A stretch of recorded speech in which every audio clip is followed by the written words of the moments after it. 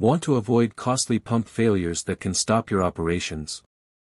Pump failures can drain your time and money fast.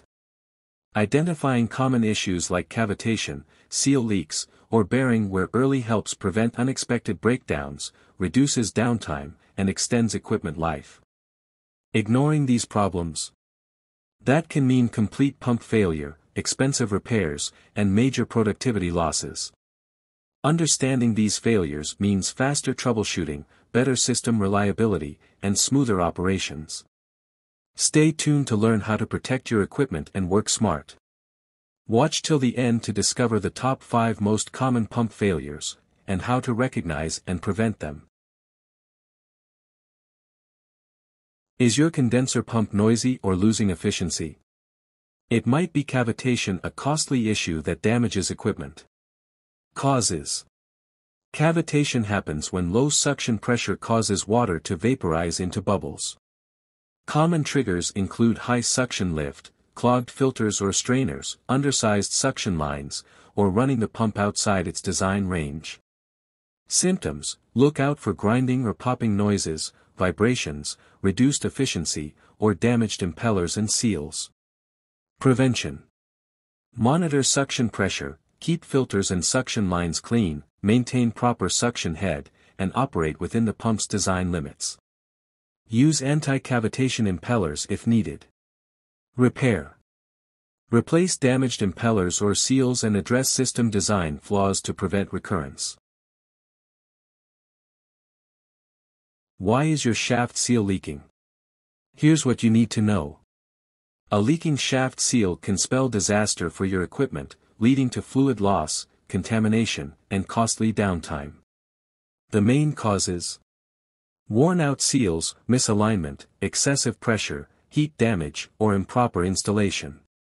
The effects: equipment failure, reduced efficiency, and even safety hazards. How to prevent and repair. Regular inspections help catch wear and tear early. Proper installation ensures the correct fit and lubrication. Alignment checks prevent undue stress on the seal. Replacing damaged seals before they fail avoids major breakdowns. Don't ignore that leak, fix it before it gets worse. Is your pump overheating and costing you time and money? Here's why it happens and how to fix it. Pump overheating is caused by issues like poor lubrication, cavitation, restricted flow, overloading, and electrical faults. This leads to damage, inefficiency, and even motor failure.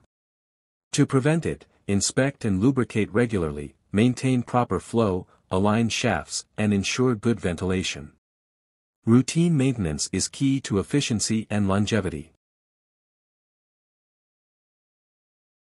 Did you know that excessive pump vibration can lead to catastrophic failures if left unchecked? Pump vibration often stems from misalignment, imbalance, cavitation, or worn bearings. If ignored, it can damage critical components like shafts, seals, bearings, and impellers. Regular maintenance, vibration monitoring, and precision alignment can help you catch issues early, before minor vibrations become major headaches. This one mistake can destroy your pump in seconds. Dry running is the silent killer of centrifugal pumps. Without liquid, friction and heat skyrocket, damaging seals, bearings, and impellers. Cause: no fluid means no cooling or lubrication. Effect: overheating, wear, and total pump failure. Prevention: always ensure proper fluid levels, install dry run sensors, and perform regular maintenance. Troubleshooting: check suction lines, inspect seals, and listen for unusual noises. Work smart, protect your equipment. Like, share, and subscribe for more engineering insights.